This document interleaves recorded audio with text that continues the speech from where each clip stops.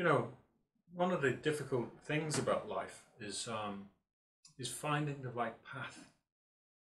It's okay being efficient at what we do, but what if what we're doing is not what we should be doing, or we feel like we're missing out in life some way? I remember a man called Stephen Covey. He wrote about this years ago, and he made an interesting point, and there's one that I've been making myself with people for some time. I think it might be worth touching upon this today. Stephen Covey used to teach people how to manage their time and their jobs really well. So he made them really efficient, with their little schedules and keeping up with this and keeping up with that. Made them very time efficient. But one of the things he noticed over the years was sometimes a person has done really well and become very efficient, but then realized, probably when it's too late in life, that the ladder of their life is leaning on the wrong wall. You know, they should have maybe have gone this way, and I've did something else entirely. And so what he suggested was not just having a ladder in life, but also a compass. The compass, so we know which way to go. But that's the tricky bit, isn't it, really? I mean, how do we know which way to go? You know, our parents quite often have big ideas about what we should do. Teachers in schools. In my opinion, we're often forced to choose the pathway far too early.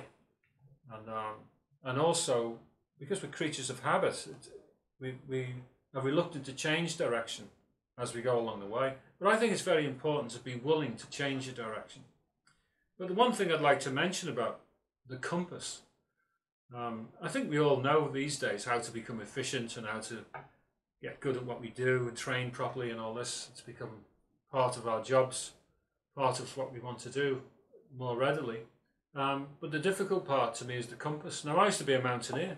I used to take people across the mountains, and I used to teach people navigation and things like that. And the one piece of kit that we carried was the compass. That was the thing that was alive, if you know what I mean. So, but one of the interesting things as we did this, there might be like 3 or 4 of us going across pretty featureless terrain in the mountains. So there was no like junctions or rivers or anything. It was just all mountain, and that was it. So you had to be pretty good at what you were doing. And sometimes we'd stop halfway through the trip, and we'd be having a little drink and having a bite to eat, freshen ourselves up a minute. And then somebody might say, well, to me, would you take us to the next part of the journey? And I'd say, okay. And they'd say, get a map out and say, right, we're here now. I want you to take us there, you know. And this is the funny thing about it. As I put my compass on the map and lined up the grid lines, okay, which is what you do, you get everything lined up. And then the compass, to get the compass lined up with that, you have to turn it until it's all lined up. And it was really strange how you've always had this feeling about where the next part was, okay? This feeling, you know, you'd almost stand looking at a certain direction with your map. And the hard thing is when you set the compass, you'd then find yourself, oh, it's not there, you know? And this is a very difficult thing to overcome, is overcoming your instinct. And then you think, oh my God, hang on a minute. And to get lined up with the compass completely, you'd realize, my God, you know, this is the real right directions is a lot different than I thought. It's what you might call non-intuitive. And I think it's good to know that. And the reason I'm saying that is because I think sometimes to find the right way, we have to be open to something different than we really thought. Sometimes we keep looking, like I did on the mountain, you're facing this way.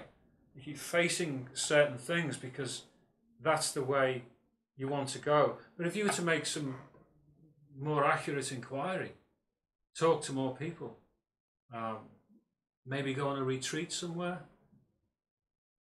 tell somebody what's really going on inside of you, the sort of dreams you had as a child even, you might find you've been looking in the wrong direction, see? Wondering why it's not really worked out, wondering why life's not terribly satisfying. Maybe your direction is different than anyone ever thought. Maybe different than what you ever thought. It's only a small little idea, it's a small little thought that I'm sharing with you on this occasion. But if you think about it, some people become very successful, very efficient, and people admire them. But all the time, the ladder of their life was leaning on the wrong wall. And in a way, they knew this. And it's sad, really, isn't it? It's sad to get all these years, 10 years, 20 years, 30 years, 40 years into something, of being working in an office, and all the time, all you ever wanted to do was be a plumber, or a fisherman, or a window cleaner, you know?